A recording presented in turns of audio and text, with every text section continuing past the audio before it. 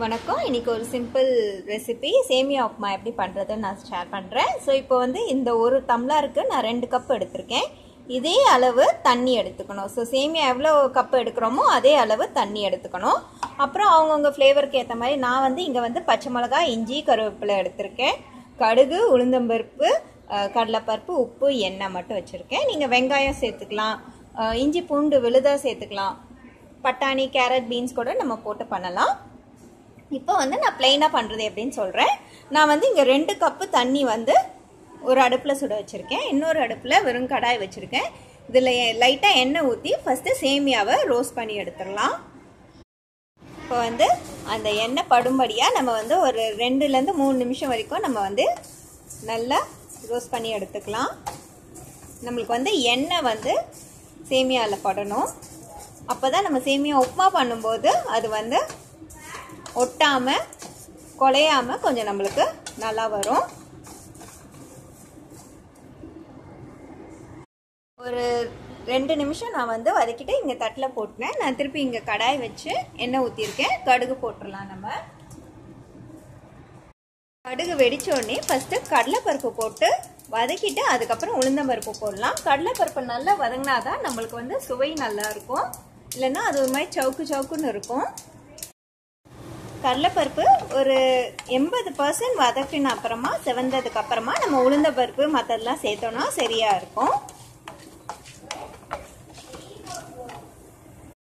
இப்போ வந்து கடலைப்பருப்பு நல்லா செவந்து வத்தாச்சு. அதனால நான் உளுந்த பருப்பு போட்டேன். அடுத்தது பச்சை மிளகாய், இஞ்சி, கருவேப்பிலை எல்லாம் போட்டுடலாம். வெங்காயம் சேர்க்கறதா இருந்தால் நீங்கள் இந்த ஸ்டேஜில் வெங்காயமும் சேர்த்து வதக்கிடுங்க.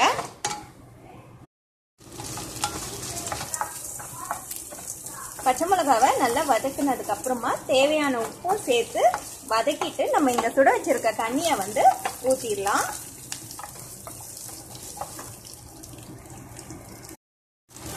இப்போ நான் வந்து உப்பு போட்டுட்டேன். சில பேருக்கு உப்போட அளவு எப்படின்னு தெரியாது. நீங்கள் அதுக்கு வந்து என்ன பண்ணலாம்னா தண்ணியை ஊற்றுனதுக்கு அப்புறமா தண்ணி கொதிச்ச உடனேயே நீங்கள் கொஞ்சோண்டு அந்த தண்ணியை வந்து எடுத்து டேஸ்ட் பண்ணி பாருங்க. கொஞ்சம் உப்பா இருக்கணும். அப்பதான் சேமியா போட்டோம்னா அந்த உப்பின் அளவு கரெக்டா இருக்கும். நீங்க வந்து உப்பு கம்மியா இருக்கிறதா நீங்க ஃபீல் பண்ணீங்க, இல்ல கரெக்டா இருக்கிறதா ஃபீல் பண்ணாலும் நீங்க அந்த ஸ்டேஜ்லயே உப்பை வந்து நீங்க திருப்பி ஆட் பண்ணிடலாம்.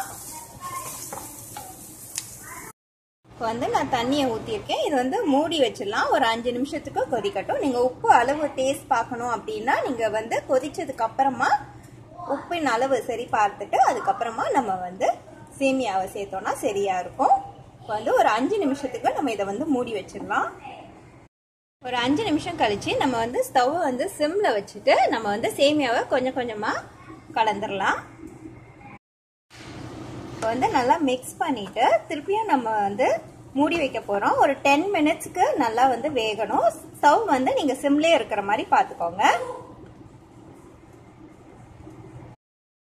பாருங்க, நல்ல சேமியா உப்புமா உதிர உதிர நம்மளுக்கு ரெடி ஆயிடுச்சு.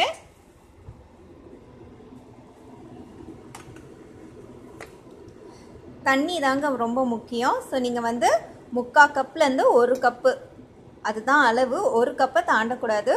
நீங்கள் 1 கப்பு சேமியா எடுக்கிறீங்கன்னா 3/4 கப்லேருந்து 1 கப்பு வரைக்கும் நம்ம வந்து தண்ணி விடலாம். அது வந்து சேமியா பிராண்ட் ஒவ்வொன்றும் மாறும்போது உங்களுக்கு வந்து அது அளவு மட்டும் நீங்கள் பார்த்துக்கோங்க ஃபர்ஸ்ட் டைம் பண்ணும்போது. இப்போ என்னோட இது வந்து 1 கப்பு நான் ஊற்றிருக்கேன். பாருங்கள், நல்லா உதிர உதிர வந்திருக்கு. நீங்கள் வந்து 3/4 கப்பு ஊற்றி பாருங்கள். சேமியா வேகலை அப்படின்னா நீங்கள் வந்து 1 கப்பு ட்ரை பண்ணுங்கள். பட் அதுக்கு மேலே ஜாஸ்தியாக விடாதீங்க.